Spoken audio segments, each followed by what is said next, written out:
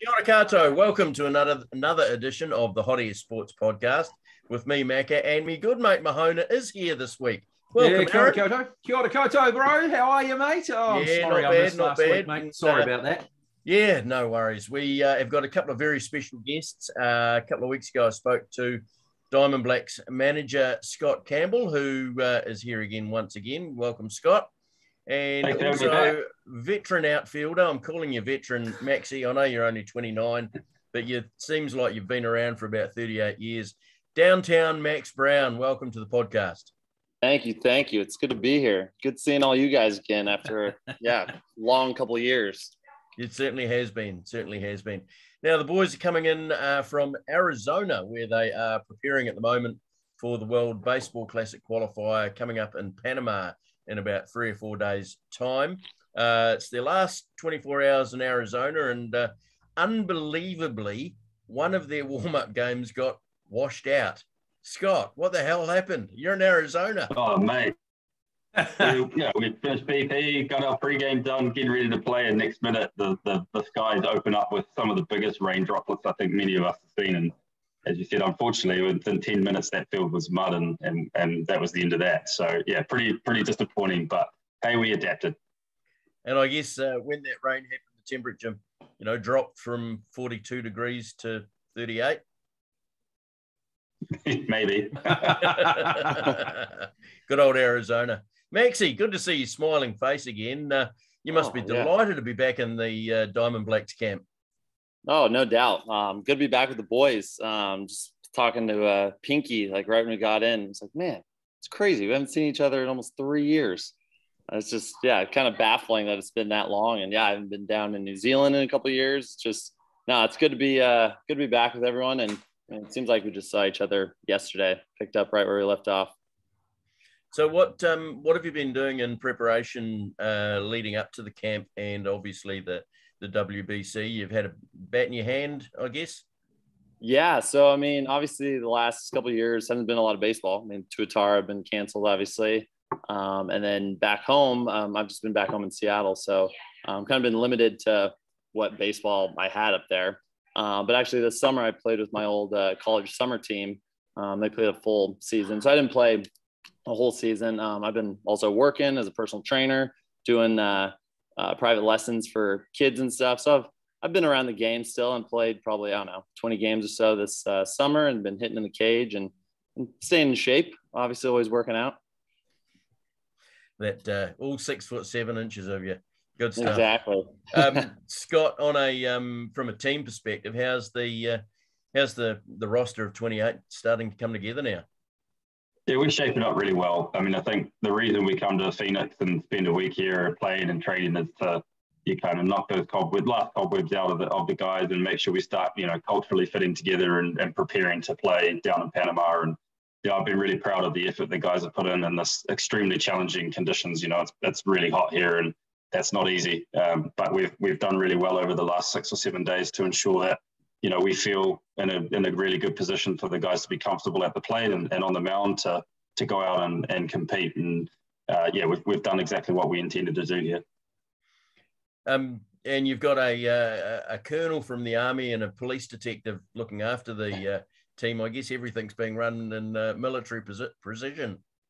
And I love it. But it's been fantastic. We've got a great management staff here, and like I said, every day the schedule is, and the guys know what they're doing minute to minute. So I think from a player's perspective and from a manager's perspective, it's been really, really good to ensure that we've been structured and preparing the way that we needed to. So it's been fantastic.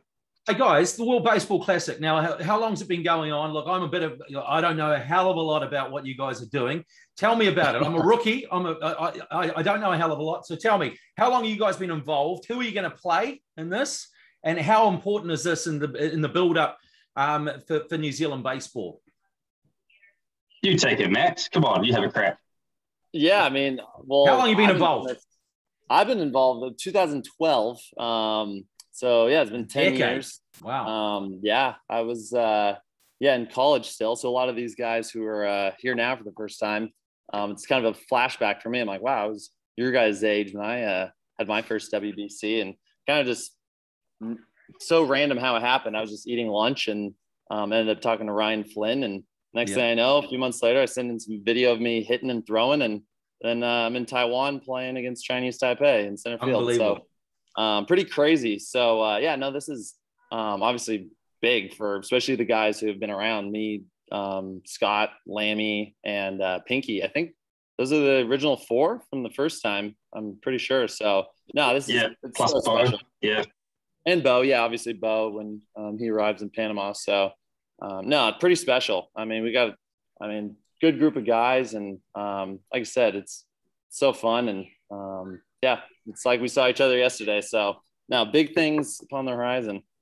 And who do you play, and how important is this for New Zealand baseball, guys?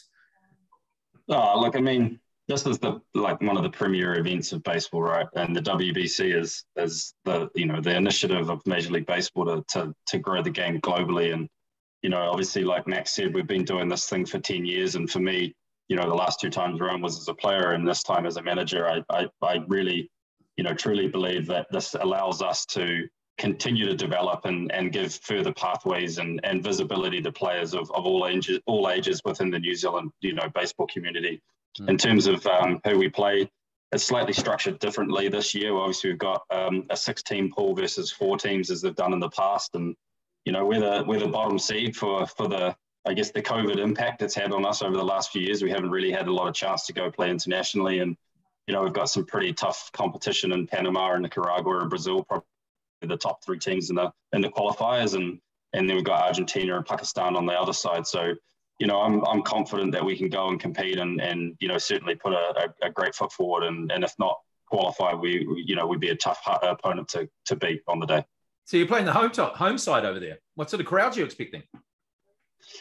Well, probably we may play the home right? side, right? Yeah, it'll be massive. Yeah. Wow, that'll be fantastic. I see that Great Britain qualified out of the Europe group the other day. That was a bit of a surprise.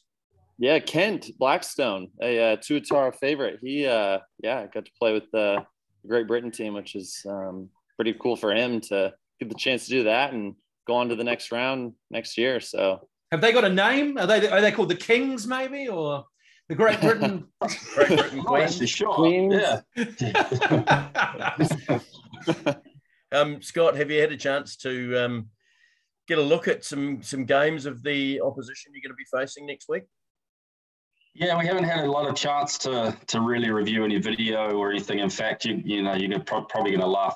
I literally received the rosters for the other teams 30 minutes ago. So once I get off this call, I'll be catching up with my coaching staff and sending it out, and we'll start that scouting process. So probably a great time for it. We've got a long day of travel tomorrow, and we can hopefully do a little bit of work on the plane if we've got some internet and start that process. But at the end of the day, in this short form tournament, it's typically not around who the other teams have. It's more around how we go out and compete.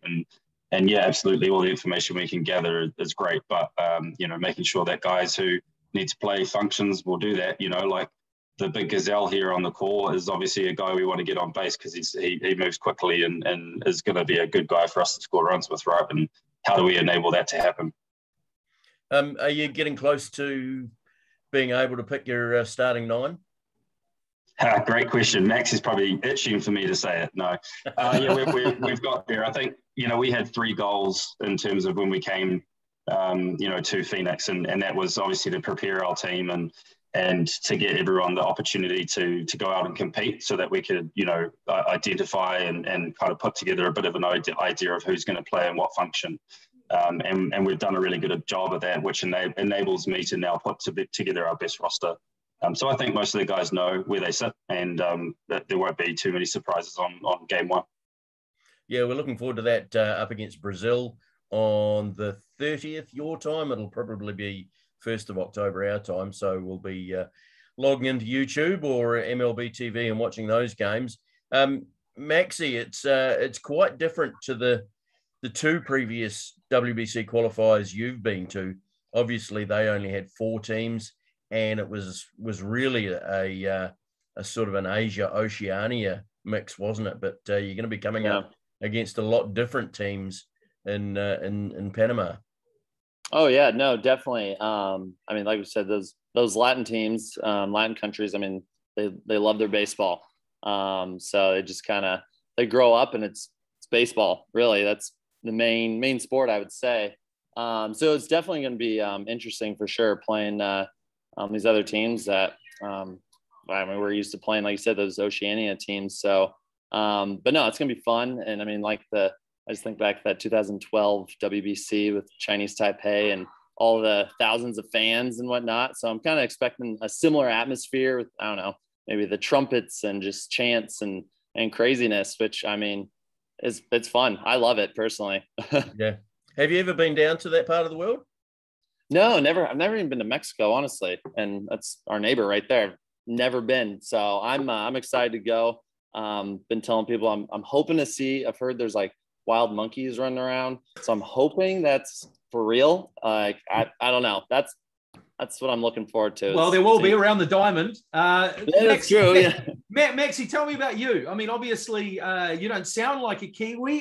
Tell me about your story through baseball. How did you get to play for New Zealand? I mean, what's your New Zealand connection? Yeah, so my dad is from New Zealand, so I have dual citizenship. Yep. So yeah, I mean, growing up, I was always going down to New Zealand every couple of years, see the family. Yeah. So you grew up over in the States, yeah. Yeah. So yep, born in the States. My mom's from the States, so I'm from Seattle originally, and yeah, never in a million years would have thought that I'd be playing for the New Zealand national team. And kind of when it happened, I remember talking to my parents, and they're like, "What? New Zealand baseball?" I'm like, "I have no idea." I talked to this guy, wants me to send in some video. I'm like, "I have no idea." Yeah. And then yeah, like I said, not long after, I was playing in the WBC. Yeah. And then after that, I went to Kansas State University, then got drafted by the Arizona Diamondbacks. So just around the corner here. And then, yeah, the last 4 or 5 years was down playing in Australia, New Zealand, and ABL, and played some club ball, and obviously with the Tuatara. So yeah, it's been a Kiwi fun baseball. connection, eh? You feel connected to your Kiwi brothers? Oh yeah, I was. Yeah. I mean, yeah. I mean, my dad always, when I was little, watching the All Blacks, so I'd get up at like Beautiful. 2, 3 in the morning watching the All Blacks with them. So definitely in my blood, and yeah, definitely. Oh, we'll take him. We'll take him. Sounds good. Good man. Quite right. And Scott, you're obviously a big All Blacks supporter. Did you manage to catch the Bledisloe about 2 o'clock in the morning your time? Oh, We seem to have lost Scott. I thought he was looking rather pensive there for a while. Wasn't he? Yeah. What happened to him? Rather serious.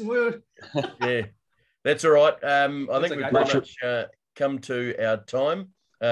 Scott has departed. He's off to talk rosters with his fellow coaching staff. Yeah, right. Important business. All the very best against Brazil and the games that follow. We'll be following it very closely back here in New Zealand. And it's great to see your smiling face again. And he's hoping the Diamondblacks can do the business in Panama. Yeah, thank you guys. No, it's been awesome to talk to you. And like I said, been awesome to get the boys back together. And now looking forward to Panama. So we've got some exciting things on the horizon, like I said. But yeah, good to be back. Hey Max, just one last question before we go. Do you play MLB The Show on PlayStation or Xbox? I've played it a handful of times. Honestly, I'm pretty horrible at it. I don't have a PlayStation or Xbox myself, just with my buddies, and yeah, I'm pretty trash. Well, I was playing the other day, and I was starting the road to the show, and I went to select my character, and I tried to select the New Zealand character. They had every other bloody country in the world. They didn't have New Zealand as an option. So go out there, smash them, create history for New Zealand, and make sure that New Zealand's on the next edition, okay? That's what I like to hear. That's, that's a goal in itself right there. That's crazy, make that happen. Man. We're in every other sports game. There's no New Zealand. What's going on? Yeah. What's up with that? Yeah, that's mate. Messed up. Let's sort this out. Let's sort that out. Oh, we will. We'll sort it out. We got you. Beautiful. Thanks, Max. Lovely to meet you. Yeah, you too. Cheers, bud.